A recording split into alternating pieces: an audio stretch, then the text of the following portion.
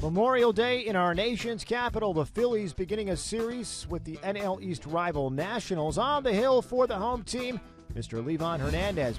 Top four, Nationals leading 2-0, and Livan goes where he shouldn't, and he knows it. Ryan Howard over the big scoreboard in right center field. Number 12 on the season for Howard. Lead cut in half, 2-1. Very next man, Raul Ibanez, and he too goes where Livan doesn't want him to go. Over the fence, free trip around the bases.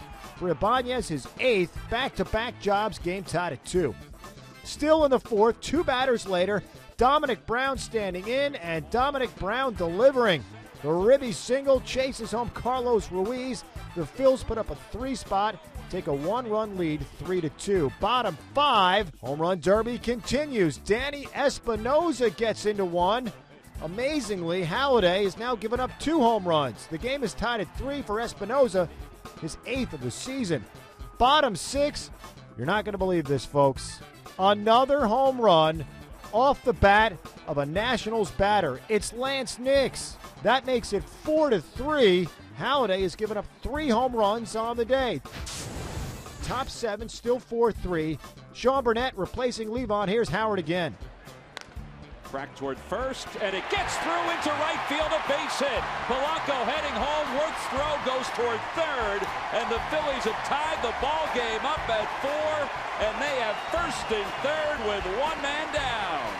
And that would be key because the next batter is Ibanez. That's a sac fly and an RBI. Chase Utley tags from third. The Phils have a 5-4 lead. Bottom of that frame now, Jason Worth, the ex-Philly, facing Doc.